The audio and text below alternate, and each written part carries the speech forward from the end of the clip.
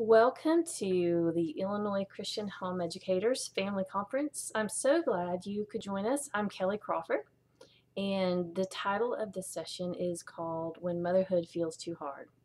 And I'm just going to jump right in and get started. I'm from the Deep South, in case you couldn't tell from my accent. We live on a big, beautiful farm in Alabama. And my parents lived there too, just down the driveway. We moved here when I was 12 years old. My dad started a children's ministry for abused and neglected children. And we took some wild wooded land and worked and worked and worked and made it our quiet sanctuary out in the country. And so life is good. But it changed for us drastically. 9 years ago, to almost to the day, it was Wednesday, April 27th, 2011. That morning, my mom and dad called and said that my dad had asked her to take him to the ER, to the emergency room, which was very uncommon because my father is not the kind of person who goes to the doctor ever. So I knew something was serious, and we couldn't get through to the emergency. I think we tried calling 911, but we had a tornado come through that morning, and there were a lot of lines down and also roads blocked. So we weren't able to get through to them, so we decided to drive. And I asked her to pick me up. Like I said, I live down just on their driveway down a piece. And I asked her to pick me up and take me with them. And I had a 3-week-old baby at the time, so I brought him with me because I was nursing. So by the time we got near the hospital, my dad was doubled over in the seat, in excruciating pain, begging us to drive faster. He was pale. He started turning gray. It was the most frightening thing that I've been through in my life. We finally get to the ER, have someone come out and get him, and he starts to tell us goodbye. Now, this is my dad, who has hardly ever been sick his whole life. He's perfectly healthy. He works full, hard days. And all of a sudden, just in a flash, he was telling us goodbye. Of course, my mom was not doing well, and I remember sinking to the floor in that emergency room and just crying out to God to save his life. Thankfully, God did spare him that day. And so I mentioned that morning we had a round of tornadoes, but for days, our weather channels have been warning us of a major, potentially historic, record-breaking tornado event predicted for that evening, that more tornadoes were coming. And once my dad got settled after his procedure, we headed home and quickly to be with our children. So something felt different about this warning. We've had lots of tornado warnings. We live in an area where we're used to those. But this day felt different, and so my husband had felt prompted to prepare more than we normally do and buy batteries for flashlights and things like that. When we got home, I was just so emotionally drained. I didn't really want to do anything but sit and process, and try to get over what had happened. The morning was so traumatic for me.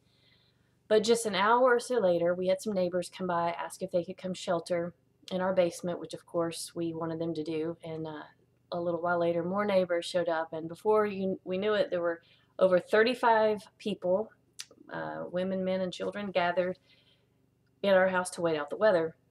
So we were kind of just having a party. It was some of our good friends, and it was really a fun time, I guess, just to hang out and be together. Well, we had been watching, and there were some massive tornadoes that had hit a couple hours away from us. Many of you might remember this event because it made national news, but the horrified looks, even on the faces of our meteorologists, I mean, they just stared and sometimes were completely silent because they had never witnessed anything of this magnitude. Well, not too long after that, one of the ladies there with us told us that the weather was getting close to our community. We needed to take shelter. So we gathered everyone. We squeezed everybody in 2 rooms, 2 small rooms in our basement that were up against the brick wall. And we hadn't been there a full minute before the room pressurized. And I had been close to a tornado before, and I knew what that meant. When you can feel your ears popping, and And then just a few seconds later, this horrific sound of noise and wind and things tearing up, and the feeling that everything's going to cave in on you.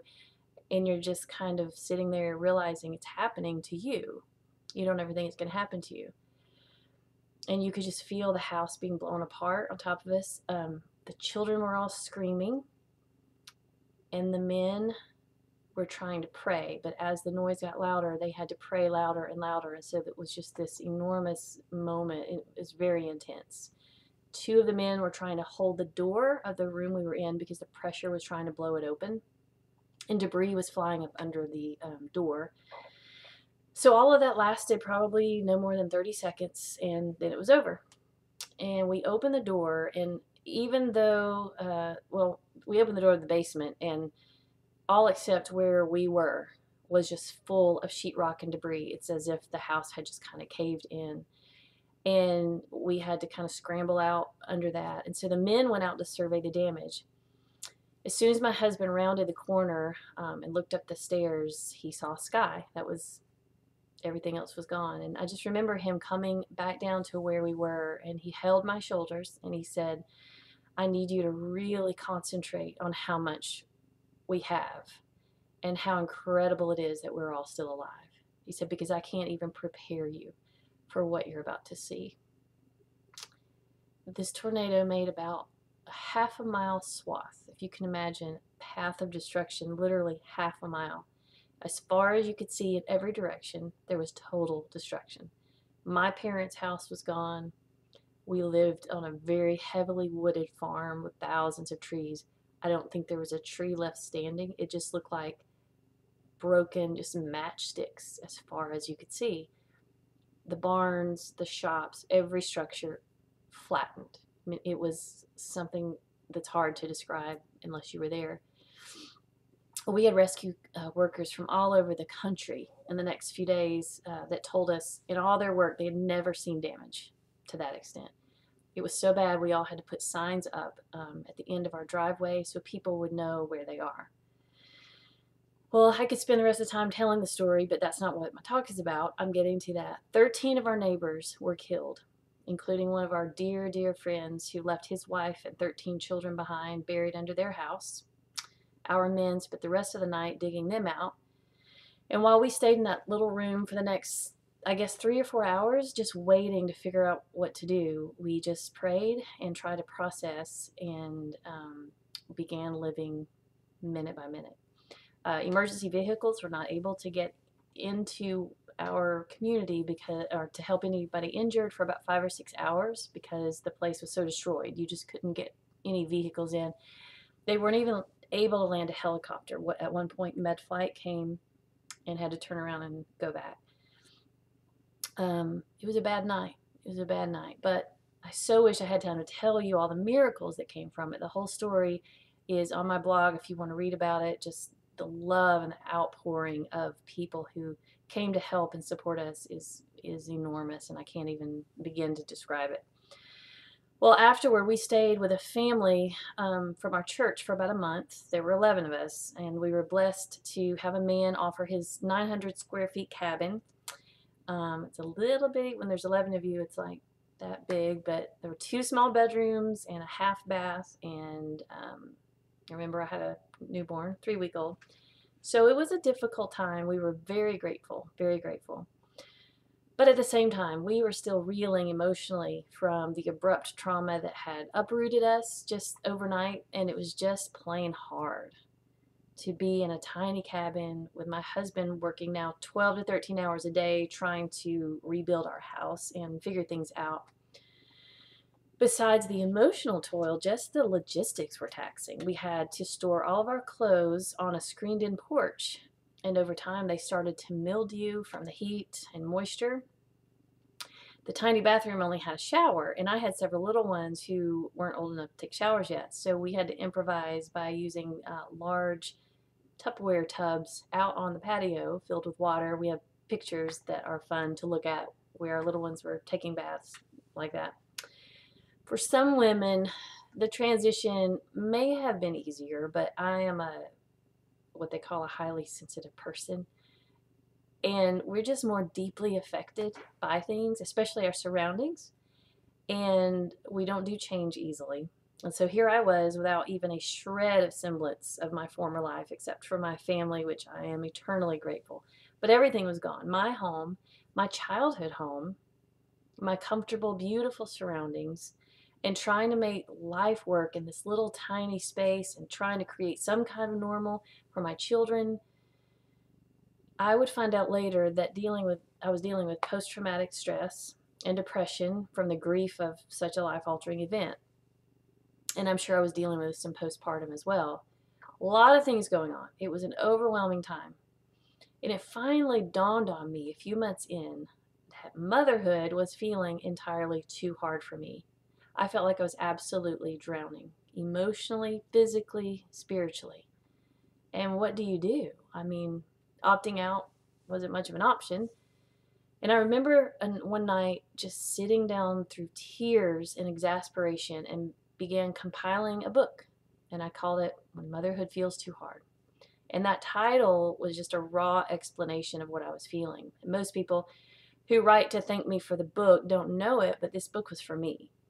And I compiled short devotions, most of which I had already written in the past, and some new ones, but words of truth that I needed to tell myself and tether myself to truth. Because when you're up against a wall and you don't know what to do anymore as a Christian, you must keep doing one thing, and that is clinging to what you know is true, regardless of how you feel. And for women, that can be extremely difficult. And that became my lifeline. And what happened through the writing of the book and the process of grief and healing that followed, and it took a long time. I wasn't diagnosed with post-traumatic stress until a year later. But what happened was a certain tough-mindedness and getting my thinking set so that I could face the battle I was in, but also face the next battle of motherhood that would surely come. Because the thing is, you probably won't go through a tornado, and you may go through trials much more difficult than that. But the hardest part of motherhood is really the mundane, the dailiness, the sameness. It's not the tornadoes or any other storms of life. Motherhood can often be overwhelming and just feel too hard in the regular days. Listen to what Oswald Chambers said. We do not need the grace of God to withstand crises. Human nature and pride are sufficient for us to face the stress and strain magnificently. But it does require the supernatural grace of God to live 24 hours of every day as a saint, going through drudgery, and living an ordinary, unnoticed, and ignored existence as a disciple of Jesus. It is ingrained in us that we have to do exceptional things for God, but we do not. We have to be exceptional in the ordinary things of life and holy on the ordinary streets among ordinary people. And that includes our families. So what I learned when I hit this wall through the storm were lessons I would need to carry me through many more days, normal days that felt too hard, because there are many more of those than the days of crises. You know those days. How do we get through them? We take a deep breath and we understand that we are not alone. Your feelings, my feelings, do not make us a bad mother or an inadequate mother. You haven't messed up by having children or choosing motherhood. You know, years ago, mothers lived in a very different culture. It was one that affirmed their position of importance. And that affirmation bolstered their strength for those hard days and hard years when they were in the thick of battling for their homes and the hearts and souls of their children. Mothers, aunts, grandmothers, friends banded together in the unifying belief that mother work was good work. Hard as it was worth every ounce of themselves. But now things are a lot different. Our culture doesn't esteem motherhood, and mothers often find themselves feeling alone, like an island. That loneliness can become unbearable when the hard days press in. And who can she tell? You know, it's her fault, after all, for having these children or choosing full-time motherhood when she could have chosen something more meaningful in the world's eyes. And that's the message mothers are given. So now we not only have to deal with just the hard places, but we have to often do it alone and silently. But I want to give you some hope. Motherhood is still of utmost importance, and you are not alone. You have been given a sacred calling by your Creator, and He sees it all, and He knows it all. And what you do is supremely important, and for that reason, we must win the race, believing that He is faithful, and He who is faithful has called us to this task. The Lord has been teaching me what to do when motherhood feels too hard, and that's what I want to share with you today. But it's going to take some girding up and some rethinking and extra work to get over these new obstacles we face in our day. And this is nothing but the transparency of my heart from one mother to another in the hopes that you will be changed here. There are some real practical things that I believe can lift us up out of the hard places of motherhood and give us incredible power and joy. The starting place is to understand that your feelings of inadequacy don't disqualify you from your job, but in fact, makes you perfect for the job. Have you said to the Lord, why did you give me these children? I'm not good at this. Or why did you give me this child? I don't know what to do with him.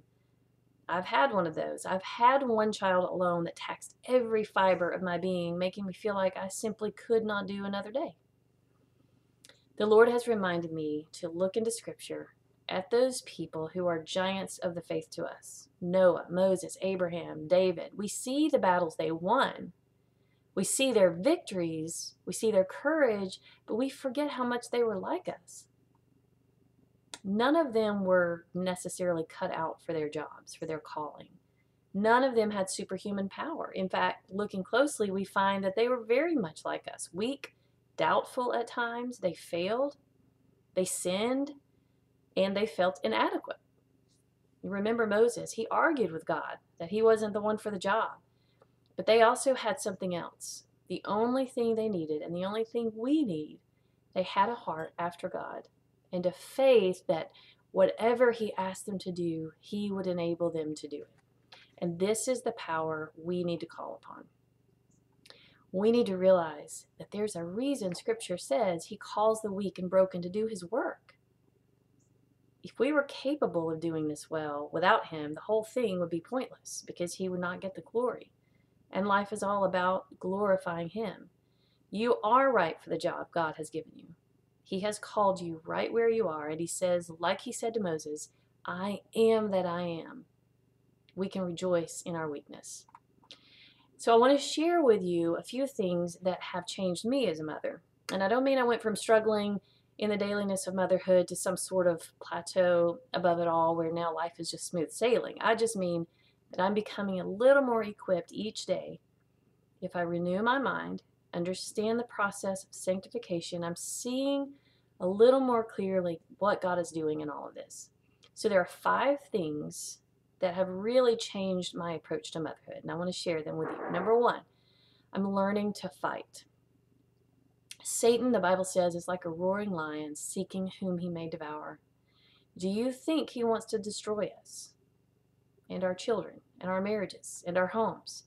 Absolutely. Ladies, we are on the front lines of the most fierce battle in history. And why do you think motherhood is such under attack? If our enemy can defeat mothers, the guardian of home, he has a foothold in the heart of our church. And motherhood is not for the faint of heart. Do we have moments of fainting? Yes, but we must not grow weary in well-doing. He promises that in due season we will reap if we do not faint. We are warrior mothers. Say that out loud. Write it on your walls. Being a Christian makes you a warrior. Being a mother makes you a warrior mother. And as long as we are here, we will be fighting against the enemy of our souls and the enemy of our children's souls. And that should make the mother bear in us come out. Get mad about it if you have to. Look around in our culture. Do you see the battles that rage against us? Do you see how much the job of raising the next generation has been marginalized, even mocked? The world doesn't get it. Giving ourselves to the job of raising men and women is the most worthy thing we will ever do, and it's worth our fight. Jesus has won the victory for our salvation. The fight is over, but the Bible says we still continue to wrestle against the darkness of the world until the end. And in that thinking, we gird ourselves up. If we fall, we get back up. When we know who our enemy is, we know what strategies to implement. And when we understand who we are, and more importantly, whose we are, we can say in the heat of it, greater is he that is in me than he that is in the world. If you don't believe in the moment, say it anyway. Speak the truth with your mouth. Verbalizing scripture is one of the most powerful weapons against the enemy. When you are in those weary moments, speak the truth of God's word. Whether you feel it or not, speak it just like Jesus did when he was tempted in the wilderness in his weariness. The second thing I'm learning to die. The theme of dying to self is the heart of the New Testament. Christ died that we may live. But ironically, those who lose their lives will save them. You know what Scripture says. It's the great paradox of the Christian life. But don't we struggle to keep that perspective? Nothing calls us harder to death than motherhood. The very act of carrying and sustaining another human life begins the motherhood journey with my life for yours.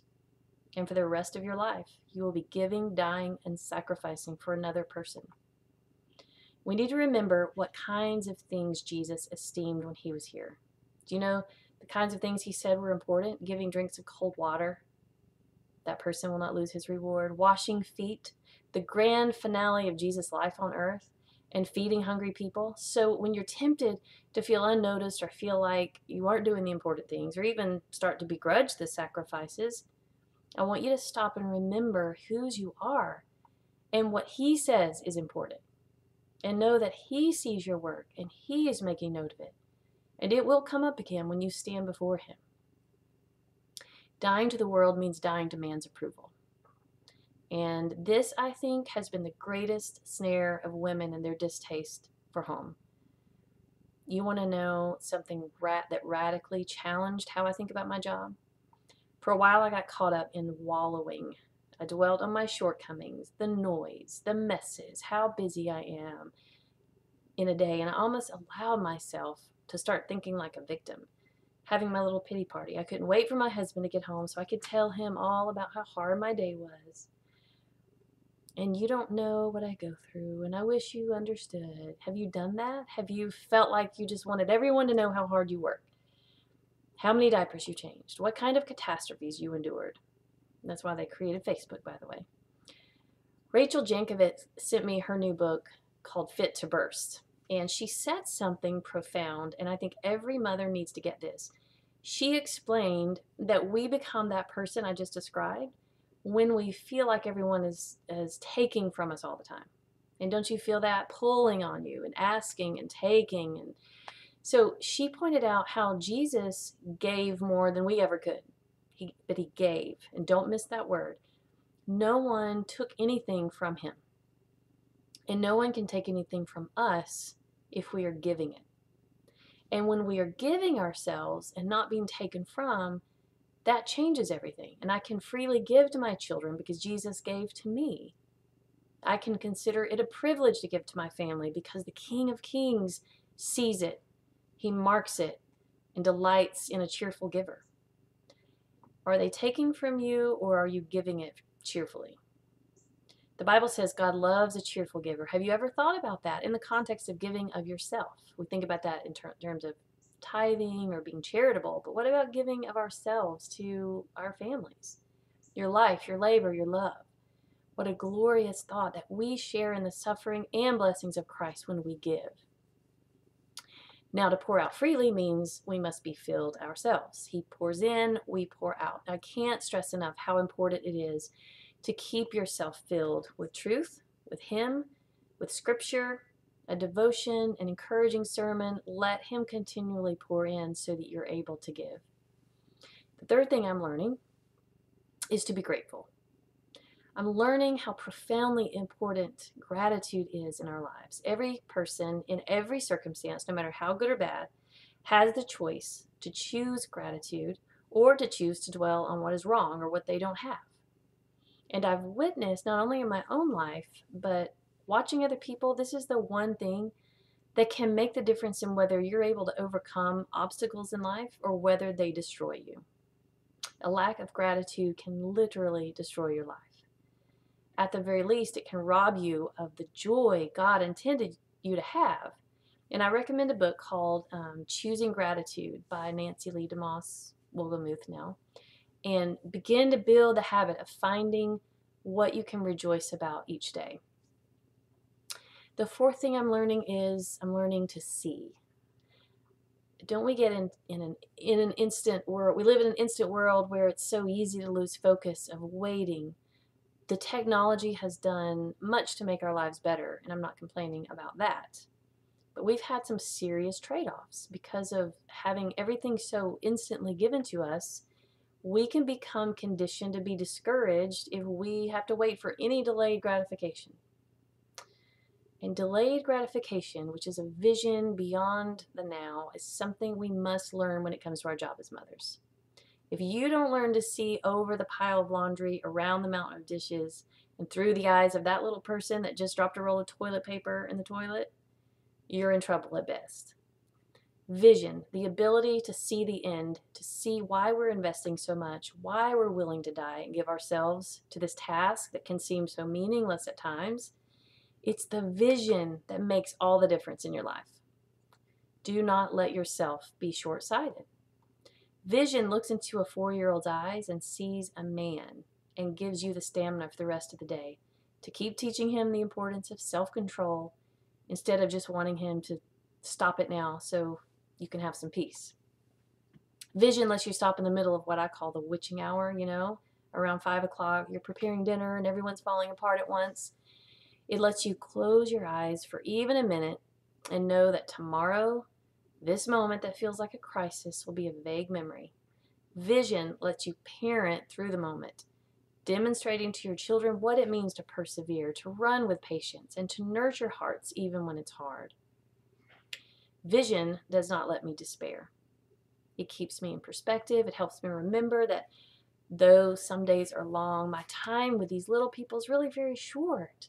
I have a powerful job.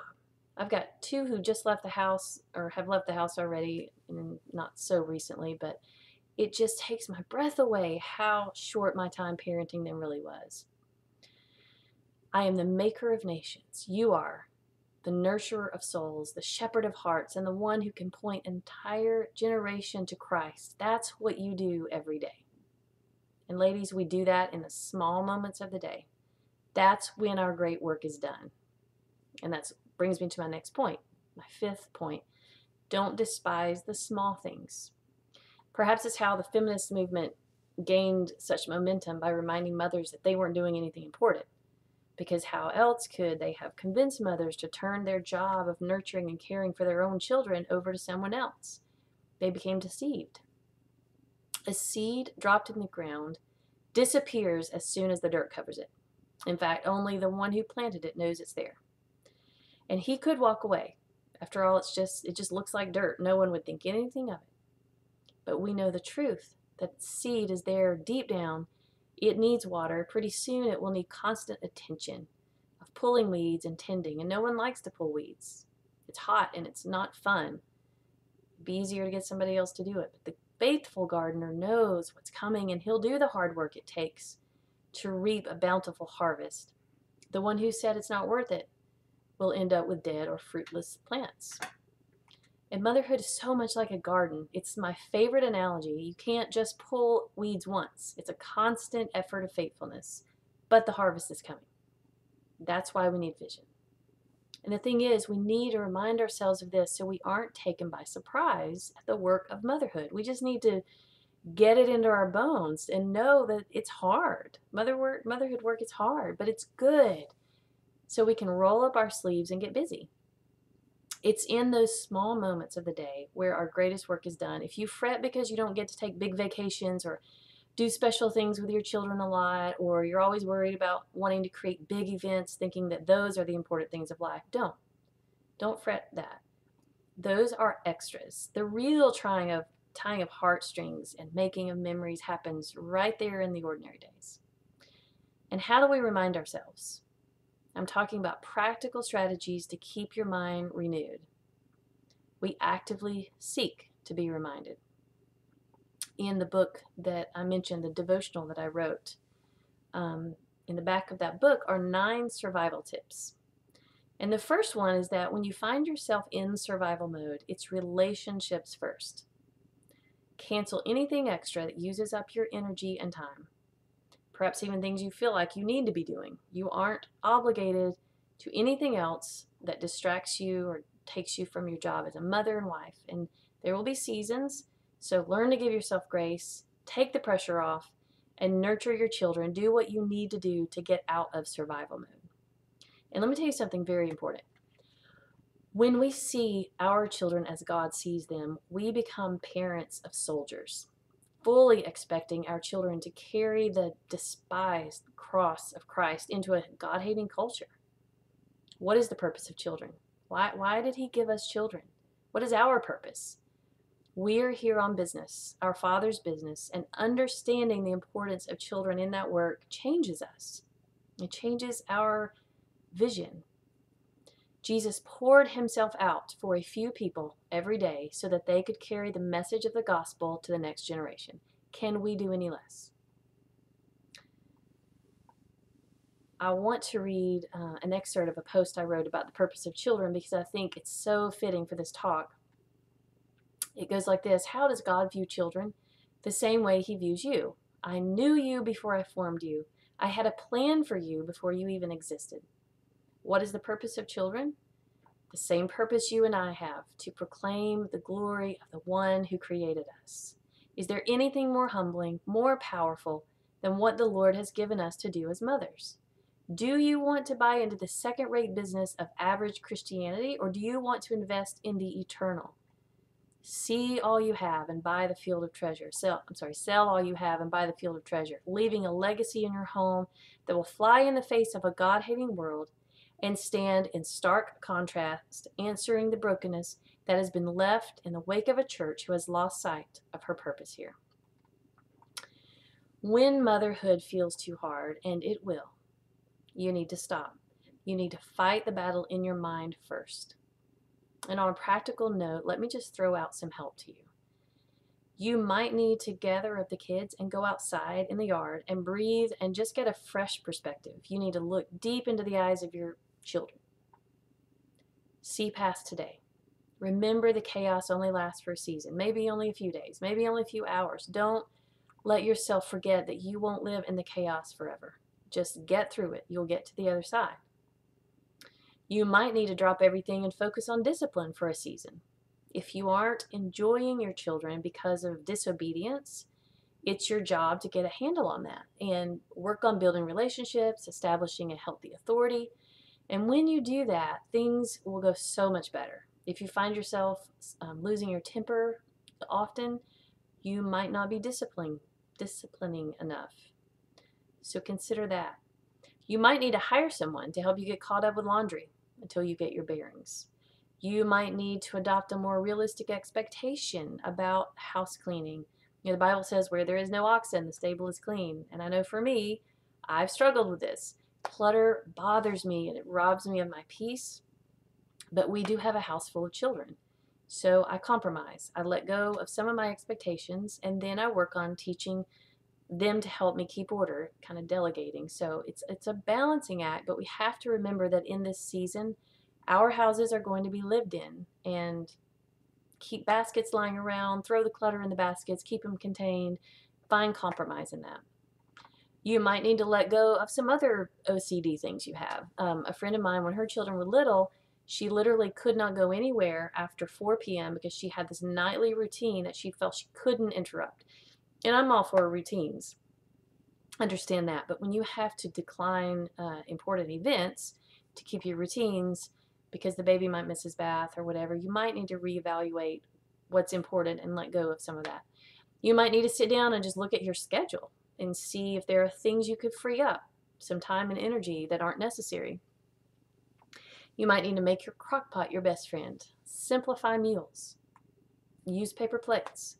Buy some loaf bread instead of feeling the pressure to always make it, if that's your thing.